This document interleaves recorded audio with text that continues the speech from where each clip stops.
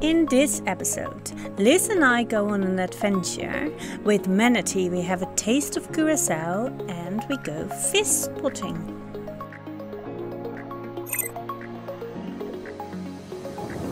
First, this is me, Kim. There is Bart and here is Liz, our little explorer. We sold everything to explore these beautiful places with our tiny 33-foot sailboat, Tranquillity.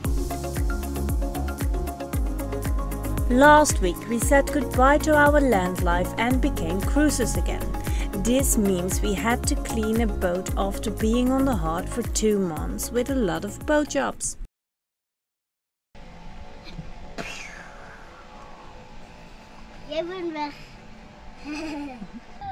During weekdays, Bart leaves the boat early, and when Liz is not going to daycare, we stay on board and we need to pick up the dinghy from the dinghy dock. And we have a lot of alternatives to get there. We sometimes ask another cruiser to take us when they go to the dinghy dock, so we can pick up our dinghy or we go to shore and play a bit. But we also have our SUP, and that's a little bit more adventurous but really nice. I put a seat on it so we can use it like a kayak, and Liz enjoys it very much. Liz, where are we going to? What are we going to do? The big sailboat. Ah, on the SUP? Yes. Come. Are you coming? Come.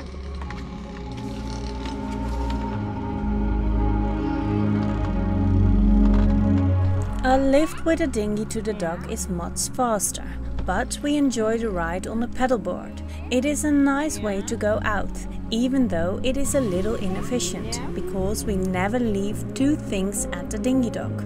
So we bring back the paddleboard before we go out and explore something.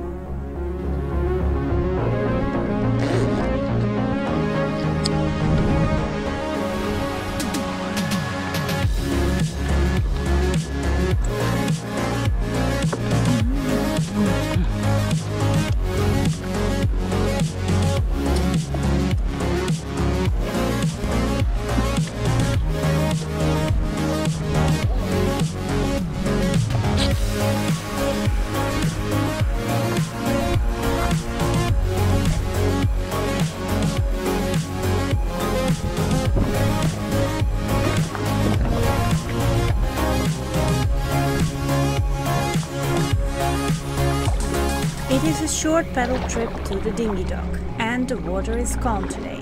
It can be windy over here, and then it's a little bit more challenging, especially to paddle back.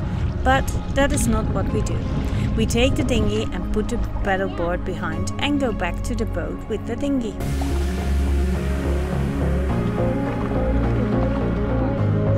Wil je op de boot klommen?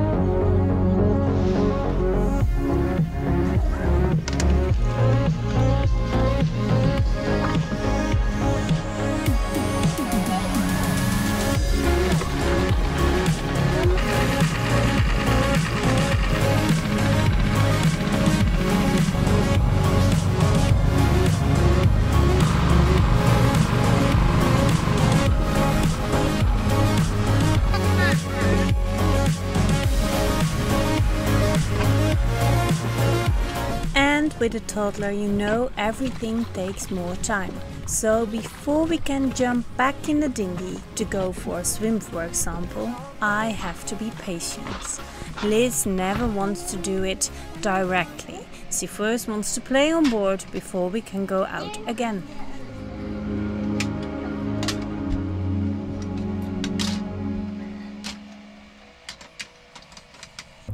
Today we visit Landhuis Chobolobo with Hannah and Andre from Manatee. This is the place where they make the famous blue Curaçao.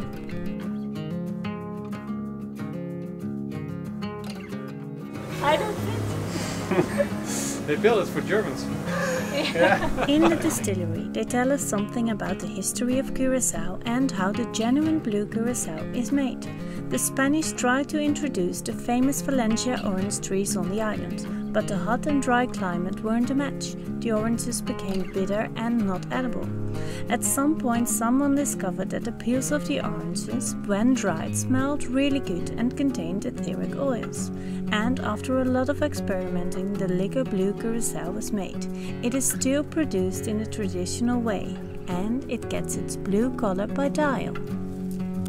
At the end of the tour, we get to taste 3 different kinds of liquor, and as cherry on top, we can choose a cocktail.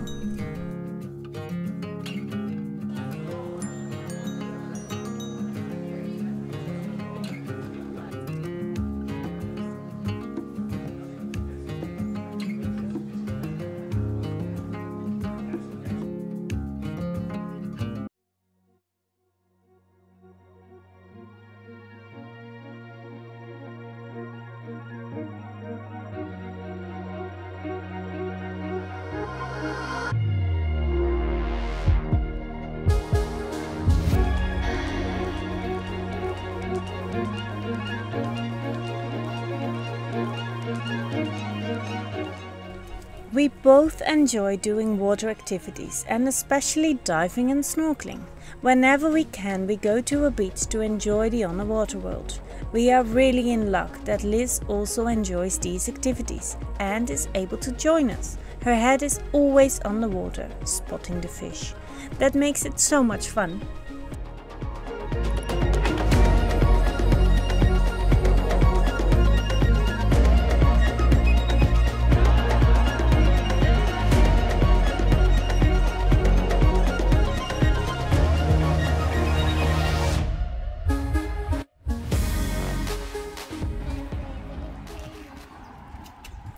Bart has to work for a couple more weeks, and most of the days he takes the car.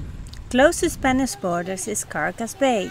It is a short walk over there, which is doable in the heat and has a nice beach. We go there often to cool off and lose some energy.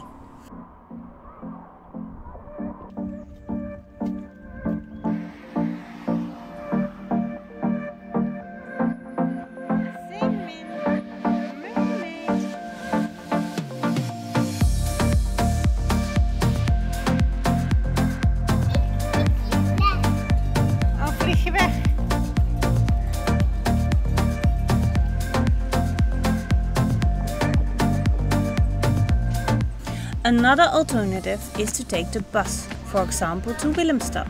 It is nice to explore it with Liz. She is such an entertainer and there was a stage, so woohoo! Half an hour free entertainment. On our way to have a barbecue on the beach with, of course, Hollandse amenity. So we made a salad and we bought some meat, and well, hopefully we can get a spot somewhere with the barbecue.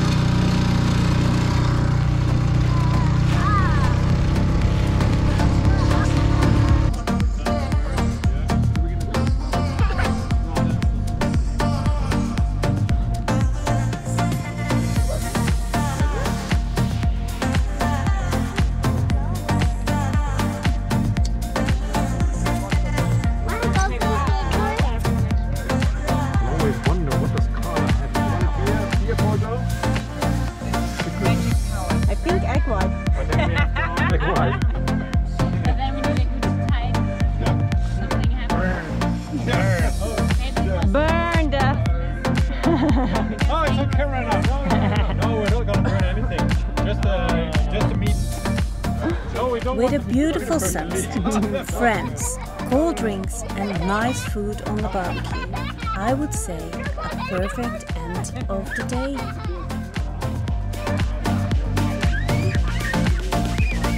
Yeah, look, now Kim is in front of the camera, not behind it all the time, eh? Oh! How does it feel like to be ahead of the camera, Kim? Yeah, really important. So, based on concept.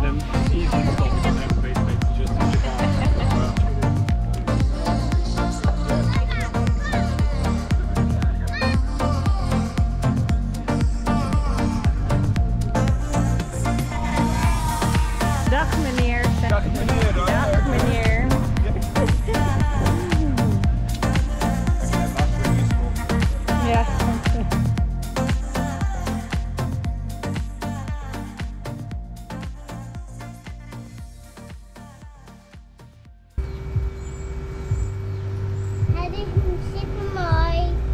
Super beautiful. Super beautiful. Beautiful. It is weekend, so family time. We got a tip to go to Hacienda Olivia, a restaurant with a nice playground and some animals. Just look at the entrance. That is welcoming.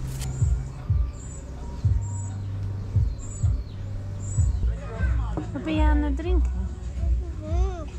Wat is dat? Een Afghan limonci. Ava di limonci.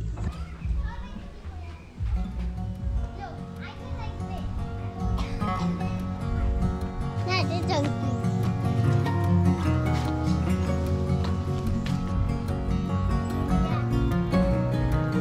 Links? Hier daar. Ja, die kan mij. En waar zijn de eerste dan? En waar is de andere?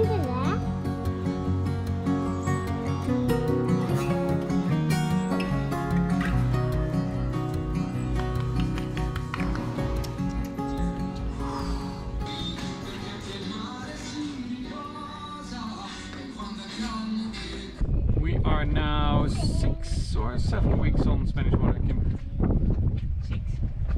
6 weeks. 6 weeks on Spanish water again. We have our new antifouling in the water, and well, let's see how it performs.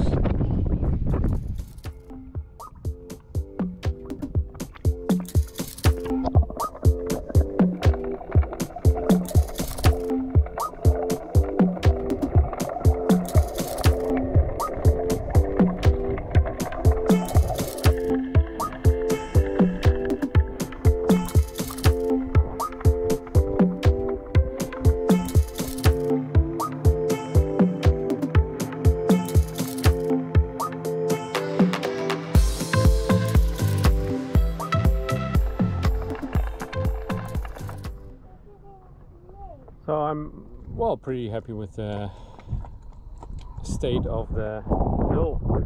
There is some fouling, especially on the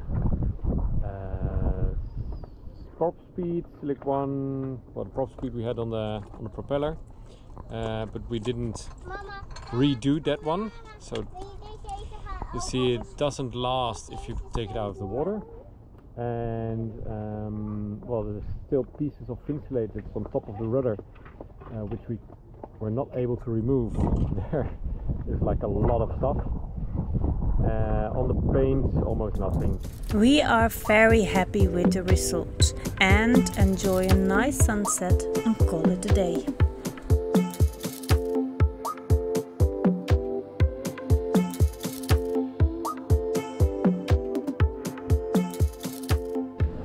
So this morning we woke up with a bit of breeze, and it was nice because it was completely calm and flat on Spanish waters this night.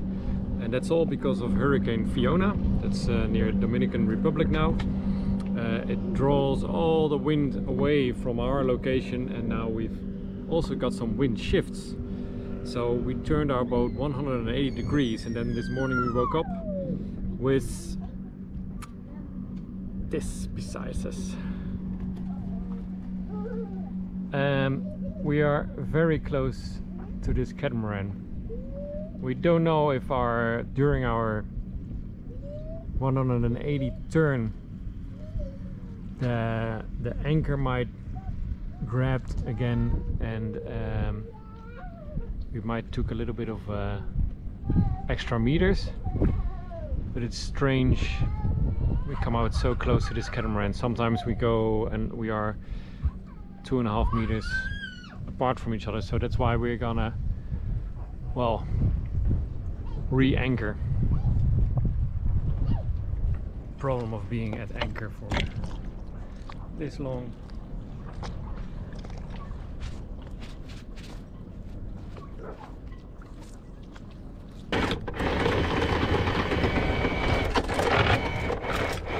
We had the luck on our side. Just a few hours after we re-anchored, a storm kicked in. This is the first time we experience gusts up till 36 knots at anchor. Beautiful weather at Curaçao.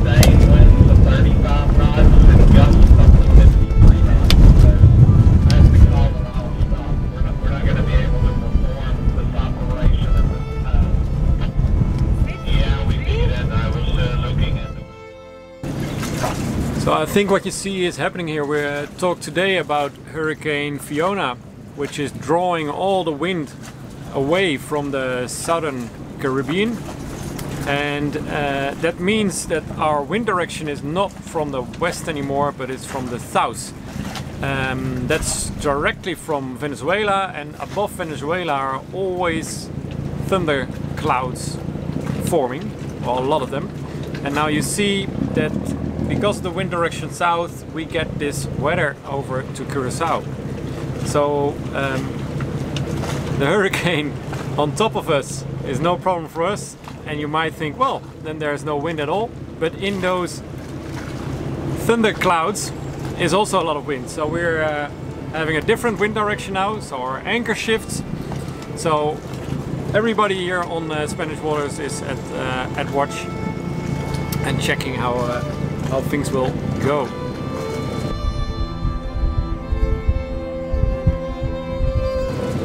So in front of us there's a small boat who already dragged anchor this during the day, and there was another neighbor boat who put them back into place. It's a boat from a local, and he's on a mooring, so probably on a concrete block or a heavy load, but it's not that heavy.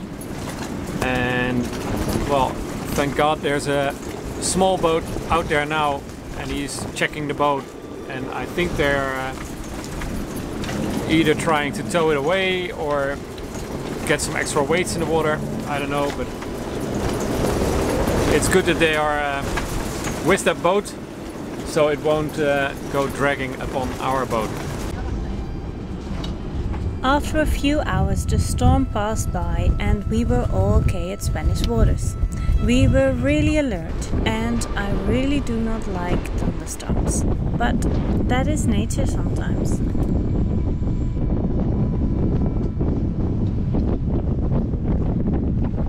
In the next episode we install some extra solar, go for a night dive, and hurricane season is on. Well, this was it. If you have any questions, please let us know. And for now, goodbye, and thank you very much for watching. Fair winds to you all.